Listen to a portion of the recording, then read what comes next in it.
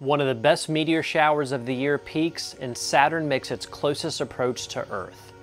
Let's take a look at what you can go out to see and image in the night sky for August of 2023. I'm Michael Martin, and this is Late Night Astronomy.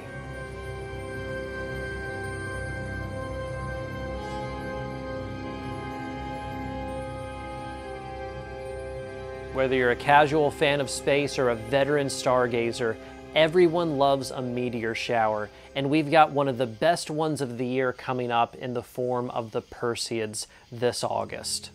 All you need to know is when and where to look to go out and enjoy it. So let's load up my favorite astronomy app, SkySafari, to see where you need to look to get the most out of this shower this month. The Perseids can produce a rate of 50 to 75 meteors per hour under dark skies and come from the remnants of the comet Swift-Tuttle. To see them, go outside around 11 p.m. on the night of August 12th and look towards the northeast. There you will see the constellation Perseus, rising into the sky where these meteors appear to be emanating from. The later you stay up into the early morning of the 13th, the better the show will get as it rises higher and higher into the sky. Thankfully, the moon will be almost completely out of the way for the peak of the shower this year, so try to get to as dark of a sky as possible.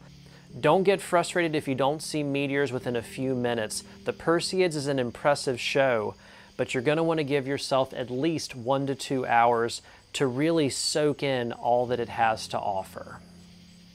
The moon, in all honesty, can be a frustrating target for those of us who enjoy hunting down faint, fuzzy, deep sky objects.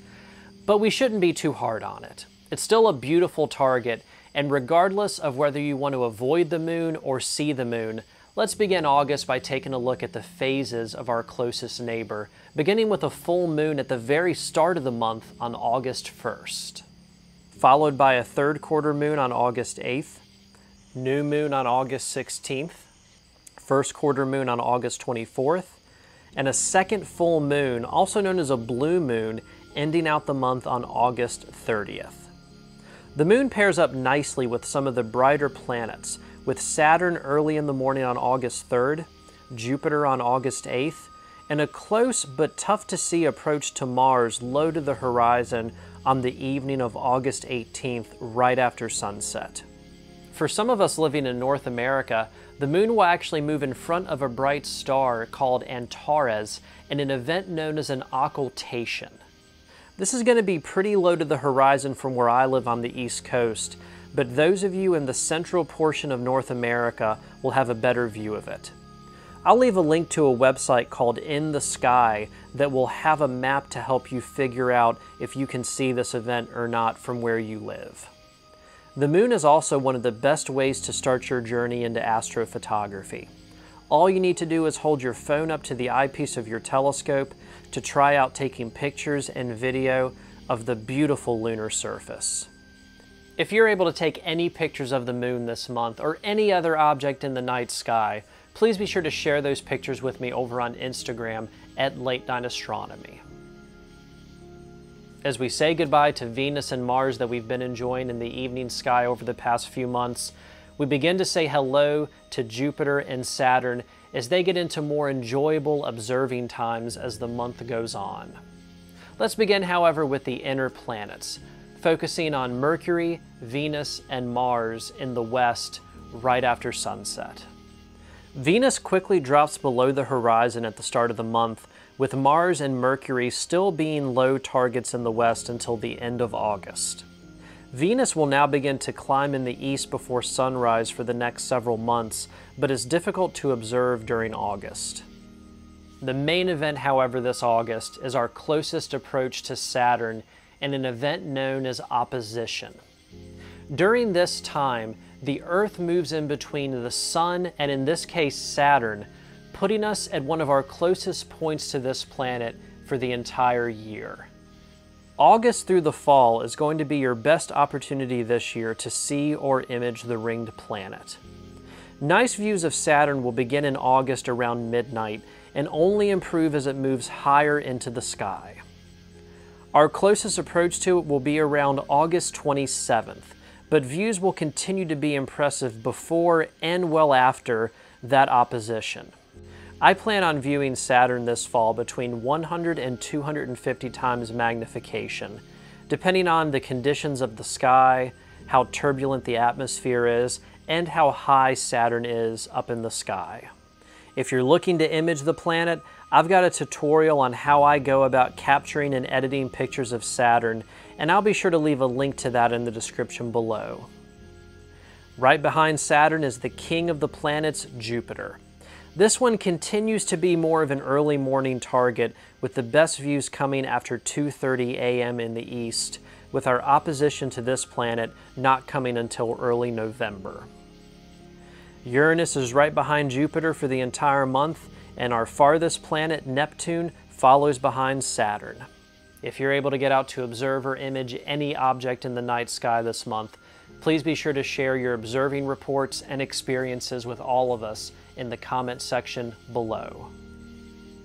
As we leave our solar system behind and travel into deep space, it's important to remember that getting away from as much light pollution as you possibly can, like we mentioned earlier for the meteor shower, is also going to be key for this portion of the video when you're trying to hunt down to see or image, in many cases, faint, deep sky objects. That also includes making sure that you're out not when the moon is going to be in the way. We begin this month in the constellation Cygnus with a target that in my experience is only going to be visible for those of you doing astrophotography. Right near the star Deneb is where you will find the North America Nebula.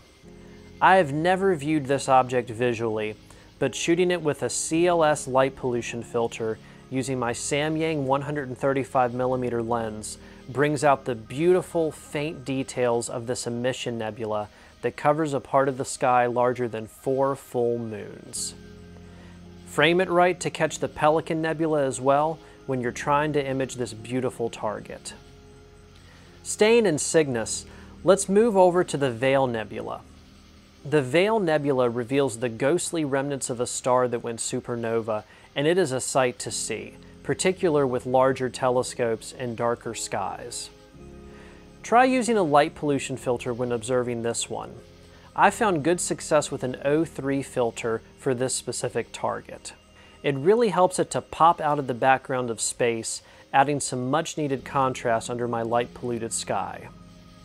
In terms of astrophotography, I used a CLS light pollution filter and was able to capture over 3 hours worth of data of the Veil Nebula, making it one of my longest exposures of any part of the night sky I've ever taken, and I was thrilled with the end result after using Deep Sky Stacker and PixInsight for post-processing.